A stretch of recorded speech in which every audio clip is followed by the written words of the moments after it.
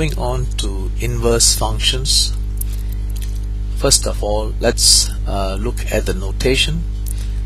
Inverse functions are written as f and an upper minus 1 here and x. So make sure you know the notation, f inverse x. Next, only one-to-one functions have inverses. Only one-to-one functions have inverses. I have already spoken to you about one-to-one functions. Please remember the horizontal line test to determine if a function is one-to-one. You can refer to your notes previously for facts on one-to-one functions. First, let's go ahead and learn how to get the inverse of a function. So if you're given f of x, how do you find f inverse x? We are learning the mechanics, and we can learn the theory later on. We are learning the mechanics. So if you are given f of x is x minus 5, and you're asked to find f inverse x, there are a few steps. First step, we will let y equals to x minus 5. This follows the question. It follows the question. The question given is fx equals to x minus 5. So we will write y equals to x minus 5. And then what we will do is we will change our y to x and our x to y. So where we see a y, we will change it to x, and where we see an x, we will change it to a y. I've written it here for you. Change x to y and y to x. So it becomes, so this one becomes x equals to y minus 5. So the third step is to make now y the subject. So y the subject means only y on the left hand side. So y becomes, bring this 5 across, you have y equals to x plus 5. And finally, just write down the answer, f inverse x equals to what you just obtained, x plus 5. Okay, so 3 steps. First, to summarize, first step, let y equals to x minus 5. This follows the question that's given. And second step is to change your y to x and your x to y. And the last step is to make y the subject. And don't forget to write your answer as f inverse x equals to x plus 5. Let's look at a second example. If we are given fx equals to 2x plus 7, and you're asked to find f inverse x. So remember, first step is to write y equals to 2x plus 7. Next step is to change the y to x and the x to y. I've done that for you. And the last step is, of course, to write y as the subject. So if you pick up from here, 2y equals to x minus 7, and you can see it. I've written it for you. Therefore, y equals to x minus 7 over 2, and you have your answer. Write it as f inverse x equals x minus 7 over 2. Now let's look at the ideas behind f of x and f inverse x. Why do we need to study the function and its inverse? Let's look at the example we used earlier. F of x equals to x minus 5. Let's say we take x equals to 9.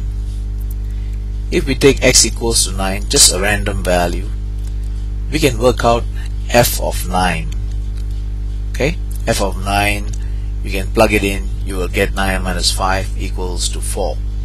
So when you take a random value, any value, x equals to 9, we are going to get the value of y. Remember, I told you that you can use either y or f of x, it doesn't matter. So when x is 9, y is 4. Now this value of x equals to 9, we call it the object, and this value of y that we have obtained, we call it the image. This is the language that we use in something called mapping. So x is called the object and 4 here is called the image. So objects are part of what we call the domain, and images are part of what we call the range. So 4 is the image of the object 9. Now we have gone from the object, okay, to the image by using f. Now we learn inverses because we want to go from the image back to the object. So if you want to go from the image back to the object, then here we have to use the inverse function. That's the reason we study inverses. So if you have f inverse x, which we also found earlier to be x plus 5, so remember from 9 we went to 4, now we want to go back to 9, we will use x equals to 4 now. Okay, if we use x equals to 4, we'll go back to 9. So let me tell you again, the reason we study functions and their inverses is because using functions we can go from the object to the image. So we went from 9 to 4. Now if you want to come back, we have to use an f inverse, which is x plus 5, and if you plug in 4 now, you'll come back to 4 plus 5 equals to 9. So it's very important for us to be able to go from your object to the image and from the image back to the object. I've shown you a simple mapping diagram in here, and let's look at it. We call it mapping. So on the left hand side you will see the object 9, on the right hand side here you will see the image 4. So if you want to go from 9 to 4, I've shown you an arrow, you need to use fx. If you want to go from 4 back to 9, we need to use f inverse x.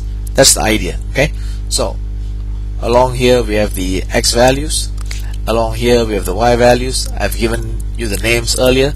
X values are referred to as objects and y values are referred to as images. So just to go through the second example, we had fx equals to 2x plus 7. So let's pick a value of x, 7, and when you plug in 7 you will get 2 times 7, 14 plus 7 is 21. So we have an object and we have an image. If you want to go back from 21 to 7, you have to use the f inverse x.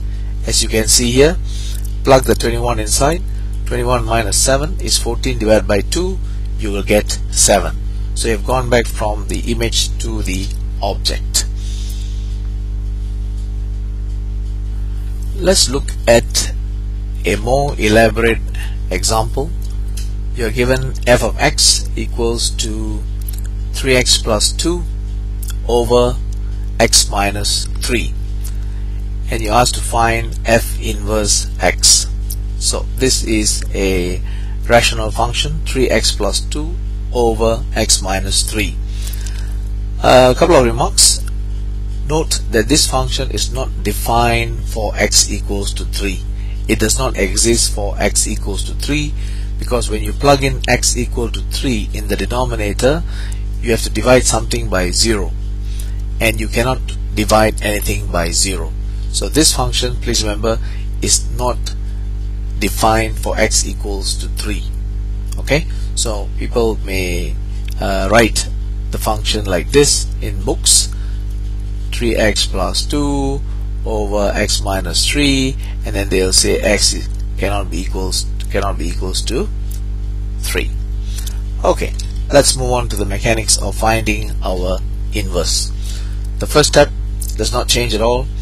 We will let y be equals to the question that is given to us, which is 3x plus 2 over x minus 3.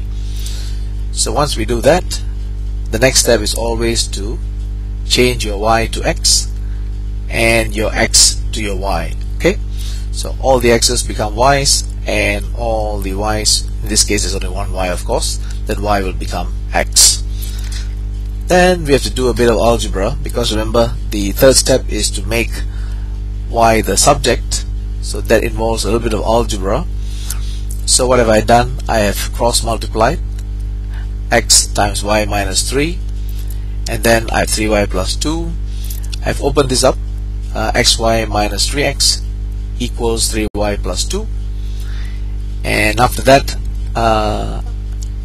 I've brought the 3y to the left and I've brought the minus 3x to the right, so I will have xy minus 3y equals 3x plus 2.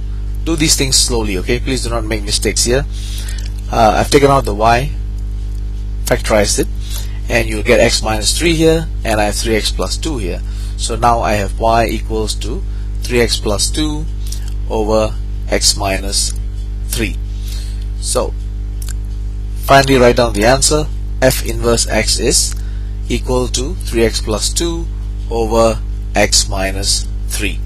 Note, F inverse x is also not defined for x equals to 3.